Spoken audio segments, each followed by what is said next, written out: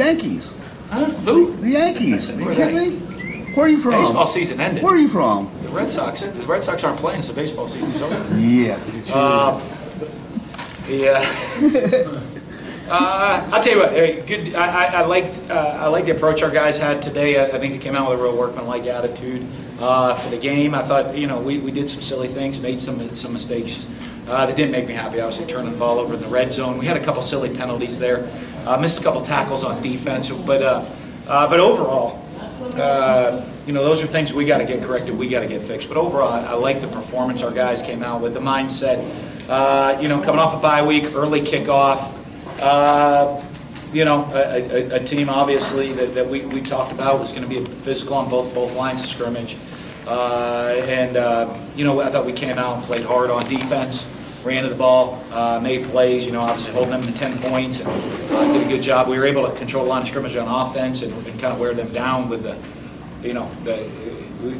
they looked kindly on us with the temperature of today. They're coming, I don't think it was this warm in Provo during the week in practice. So it was a hot one, and we were able to kind of get the tempo going offensively and run the ball offensively, which certainly helped. So we stayed balanced, stayed pretty well balanced, and but we got to get ready now because we got a lot of things we got to improve on. Need to thank all the fans for coming today to see us. But we need a wilder environment next week. Get back into SEC play to help make sure we get that home field advantage. So I know they'll come back next week and give us that advantage that you need to make it really hard on opposing teams. Questions? We'll get a mic to you.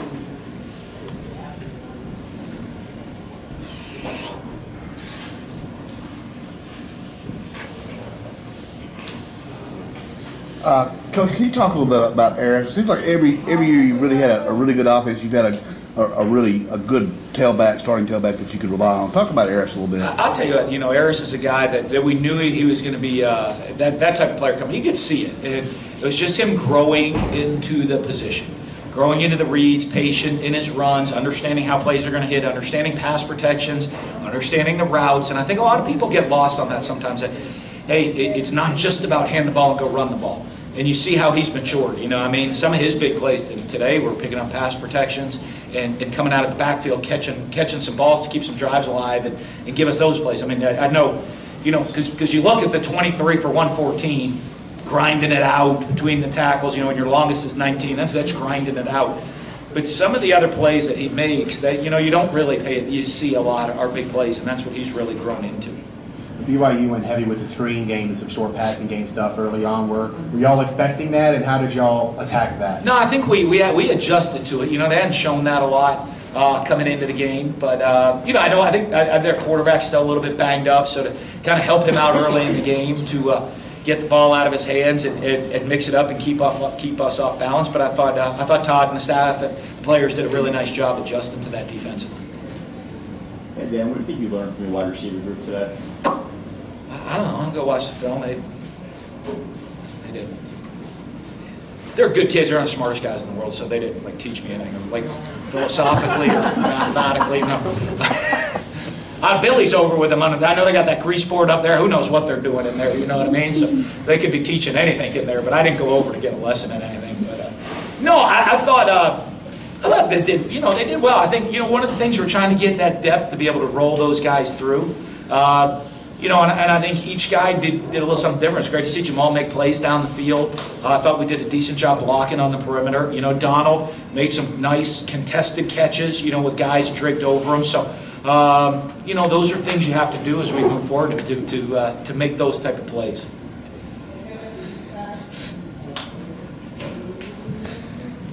Coach, you rushed for 300 yards today. Offensive line clearly did a pretty good job out there rush blocking. I know you hadn't seen the film yet. What were your impressions of their play?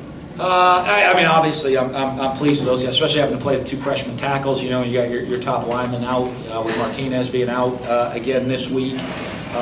You get worried. Michael Story was out again. Was out this week for us for the most part. So that's probably the first guy in the game's out, and one of your starters is out. We're pretty thin, but they stepped up. Next man up. They stepped up, and we're able to run the ball. And this is a tough physical group that you play. You play BYU. You're always going to get big physical guys inside, and they were able to block them. So pretty pleased with with them, and they gave us some different looks that we hadn't been expecting. They hadn't shown a lot, so they mixed it up on us, but our guys did a good job adjusting. Well, along those lines, Greg Geiling got his first career start, and obviously he was a lot more calm than he was 2 weeks ago. Yeah. Your thoughts on this one? Yeah. Well, I think one, you know, obviously you're at home field advantage in this league. Like I said, I mean, it can be such a huge factor. You know, sometimes you're not just playing the 11 guys that are on the field against you. I mean, it feels like you're playing against 90,000 other people at times, or 80,000 or 60,000 or whatever we want. You know, however many we're going to pack in here to make it hard and make Kentucky feel that next week. You know, I mean, that's tough duty, especially on young players getting their first at live action. So, but I think the bye week certainly helped him. We gave, you know, he wasn't one of those guys that got a whole lot of rest during the bye week. He got every rep, and you know, you know, both him and Stu, I thought, managed the game pretty well today. Do you expect to get much of his back next week? Yeah, we'll see. You know, it's, I don't know. We'll see. I knew early we weren't going to get it back for this one. Was the take, so I didn't really pay much attention to it. So we'll see. You know, I think both he and Corey, you know, could be mid to late week decisions, and it's going to be pretty. You know, Wednesday, Thursday is the target date to get him back out and make that decision for us. You've had some pretty prolific quarterback, running back, backfield duos in your career at Florida and LSU. Is there anything in particular that makes guys pair well together? Certainly, Fitzgerald and Williams are wrong. Well, I think it's good balance between the two. You know, I think having, you know, Fitz gives you a little bit of, for a big guy, he still gives you that threat outside that makes you nervous because he has some home run hitting ability.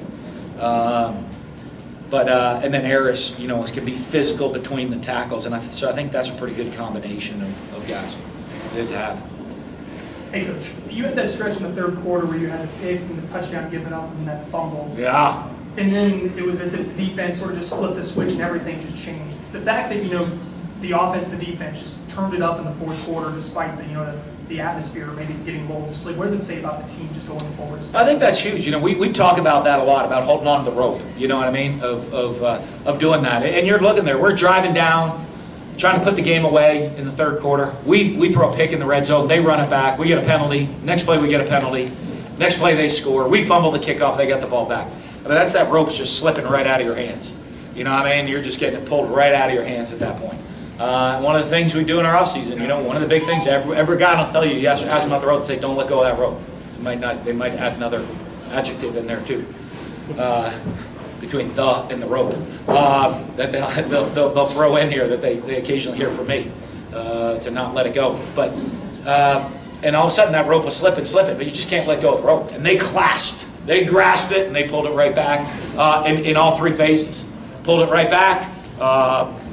And that's pretty big for the, you know, for the team. You know, that's facing that type of adversity right there, where you know, hey, this rope's slipping. We got to put our feet in the ground and go stop it, and we got to do it ourselves. And they went and did it.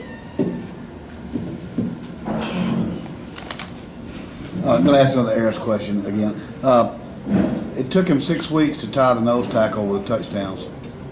Were you kind of happy to get him that? Were you going to Jeffrey's got a couple. Yeah.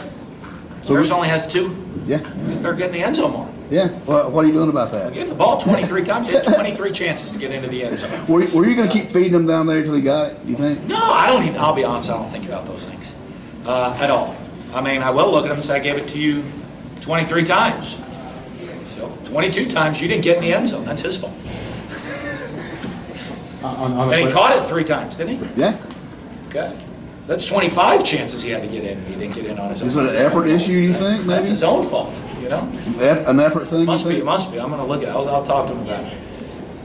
On the other side, Nick got a lot of carries today, particularly early. Was that part of the game plan? No, just what they gave us. I mean, he had just what they were playing. You know, I mean, they were showing us some different looks I hadn't seen, and but he did a good job managing, and you know, some of the zone read stuff, he can't control that. But you know, 15, that's about right for him. I think, you know, if we'd like to keep him right around that 15 carry mark. I don't really want to go way over it, but I'm great being right around that mark. I think that's okay for our offense. Hey, Coach, how does the player keep these help with the wide receiver core? Well, it helped. You know, I mean, he did some good things catching the run after the catch today. You know what I mean? And that's important for him because, you know, he's a dynamic guy with the ball in his hand. He has some acceleration. You know, he can make what looks like a 3-yard gain into a 9-10 yard gain in a hurry. And that might not seem like much, but that can wear on you. That creates momentum for the offense. So, you know, that certainly helped. Coach, 4-2 at the halfway mark of the season. Good thoughts? Yeah, we've got a lot of football ahead of us. You know, I mean, you know, here's a nice thing. So we got 6 games. We got four at home, 2 on the road down the stretch. You know, our guys are starting to grow and mature as a team. We got to be, you know, you tell me where a successful season is. We're a much better team at the end of the year than we were at the beginning of the year. And we had no regrets, played as hard as we can every snap on the season. That's a successful year. That's what you really want to try to control is your own performance. So, but we are a lot of football ahead of us. We're 4-2, and you know, 6 games to go. So we got to finish strong and continue to improve. Another good day for Logan punting the ball. How big a weapon has he been for you? But I think that was huge for me. You know, him and I talked to him about consistency. You know, I think that last one might have hurt his net for the day. I was laughing at that, but it was still a great punt. Almost spun back right around the 1 yard, a little you know, pitching wedge down to the 1. And he, but you know, and his kickoffs were really solid today. You know, and I talk about that because you know he's got talent. Anybody sees him kick, you can watch him warm up and know he's really talented. But the consistency is the most important thing, and he was very, very consistent today, and that certainly helped. You know, I mean, you know, when you're averaging 53 a punt, that's going to help flip field position and never give them the ball on the plus side of the field with the special teams. You know, Nick obviously had a big day, but he did have those 2 interceptions. What did you say to him after that second interception? Yeah, that was a terrible decision. You know, it was 1st and 10. We're in the red zone. They pressured us. The look wasn't there. Just either check it down, scramble, or throw it away. One of those 3 options. Don't just throw it up for grabs when you're off your back foot. You can't just. He knows better than that. You know what I mean? He's a guy who gets down to decision making, which is critical to the quarterback. So he knows. I mean, that was kind of it. He knows better than that. I mean, I'm not a young guy. I'm not going to sit there and yell and scream at him. You know, maybe I did. I don't know. But he just, you know, I mean, he knows he can't do that and make that throw that he made there with the second one. The first one, he was a little high. You know, that's just disappointing. Should have been a touchdown. But the second one, he knows you can't make that decision. Just throw it away, play the next play. You got to the sideline several times in the first half in the passing attack. Was that a scheme thing or a personnel thing? What's that? Where'd we get? To the sideline, got to the perimeter. Like on screens or throwing it outside? Screens and then the out route too. Is that a personnel thing or a scheme thing? No, just what they give us. You know, I mean, every week people are going to play it differently. You know, and so when you call a pass play or run pass option, I mean, run pass option, there's 3 different things that could happen, and they do one of those 3 things is going to dictate where the ball goes. In the pass game, I mean, you have reads that are going to put you at any point across the field, depending on what coverages and looks they're giving you. It's more defense oriented than offense oriented. All right, good deal. We got